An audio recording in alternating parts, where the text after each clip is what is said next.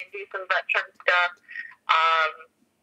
You know, I'll touch base with you and let you know what happened. Great, yeah, Lake City. That'd be cool if you could do that. That'd be awesome because I would like to. Yeah, I'd like to hear. I'd like to hear from what you saw, what you witnessed, not through our personal,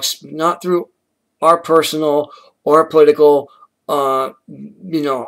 spill or spin. I'm not going to do that. No, I want to get it from you, who you are down there. I want to get it from what you learned, what you witnessed, and the stories that were shared to you.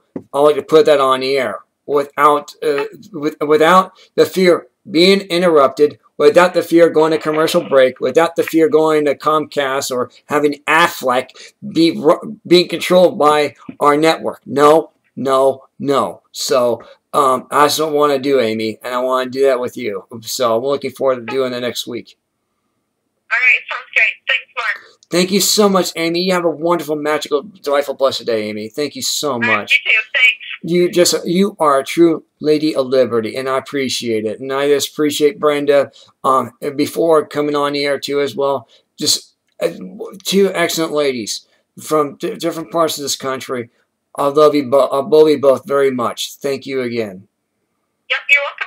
I love you. I love all you ladies very much. I really do. So I appreciate you. Appreciate you, both of you. I really do. All two old women who have been on this network. Thank you so much. And all the guests we have on in the past. We're thriving. We're taking the stories that are out there right now, and having your voice be heard without the fear of being interrupted, without the fear of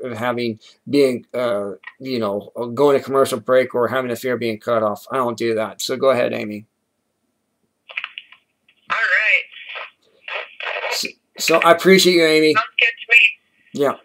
All right. I'll talk with you next week, Amy. I thank you so much. All right. All right. Thanks, Mark.